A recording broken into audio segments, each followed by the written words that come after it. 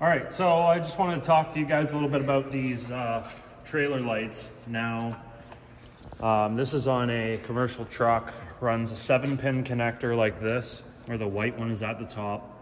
Now, the concern that I had with this was that we got this new tank installed on the truck, but it runs this trailer plug.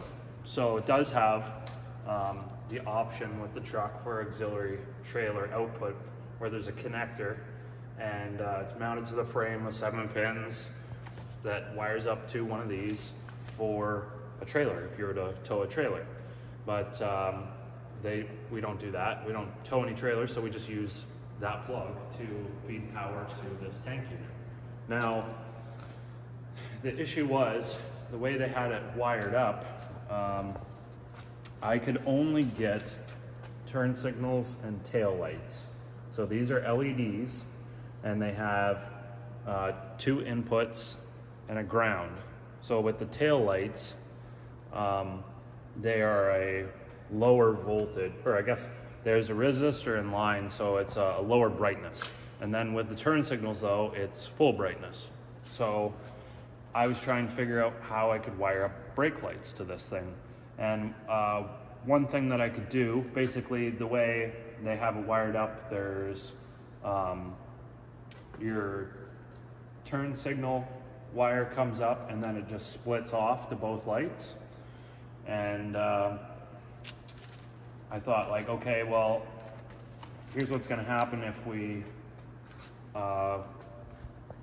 could just do 1 turn signal and 1 brake light, and that would be fine. So this one just is dedicated for turning, and this one is just dedicated for brakes.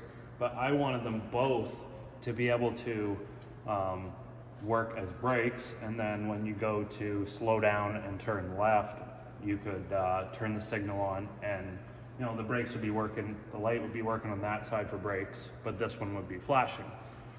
And the only way you could really do it with a 3-wire connector, the first thing I thought of was just put the brake wire and the turn signal wire together, but that doesn't work because when you're slowing down and you have your turn signal on, if your foot's not on the brake, it's flashing like it's supposed to. But as soon as you hit your foot on the brake, it no longer flashes because you're constantly feeding voltage to those lights and they don't flash. So that's an issue. Now, there was a converter box that you can buy from Kurt that takes 3 inputs. It's a stop signal and your turn signals, and it outputs a ground, and then it gives you stop turn. So that just allows you to do exactly that. When you're slowing down and your foot's on the brake, the turn signals still work, and the brake light would still work on the other side, and vice versa. And how they do that is they use relays inside of a box. Very simple, really. And I just tried to draw it out here for you. I drew it out here. So here's your turn signal wire and your brake signal wire. So this is a 5-pin relay, and it doesn't matter if it's normally open or normally closed. It just depends on where you have your wire. So let's just say this is a normally open relay. So this pole, normally, if it was normally closed, it would go to pin 87, but it's normally open, so it goes to pin 87A. When you slow down and you apply the brakes, a signal would travel through here and illuminate your brake light. Now, when you're slowing down and you're turning left, what would happen is the signal would be on and off, right? To turn the lights on and off as it signals, and it would go through this coil. So every time power would be applied to flash the light, it would energize this coil and pull this switch over inside the relay, which would then disconnect power on the brake side of the circuit, which would allow your lights to flash and work normally. So there you got the best of both worlds. You can turn while you're slowing down, and you could still have brake lights when you're not signaling.